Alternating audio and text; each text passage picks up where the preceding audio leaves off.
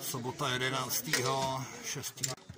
A jsme tady s železničním šatoušem JKM v TGV, nejrychlejším vlaku svého času v Evropě. Možná, že je dneska. Řekni něco, řekni nějaký dojem. Líbí se ti to? Líbí, akorát, že tady ten vlak někam nejde. Máme vyhlídku. Co to je za řeku, Bobe, tady? Výborně. Ale tady je taková čtyřka naproti sobě a stolík, který se rozkládá jednou, dvakrát. Organický tvary, prostě úplně neuvěřitelný. Je to nádhera. Tam bude pustit to autíčko. Service room, šatouš, sedadlo. Takže to je dynamická příč TGV. Vevnitř byly i organický tvary, je to prostě celý, je to designovaný na velké rychlosti, to je vidět.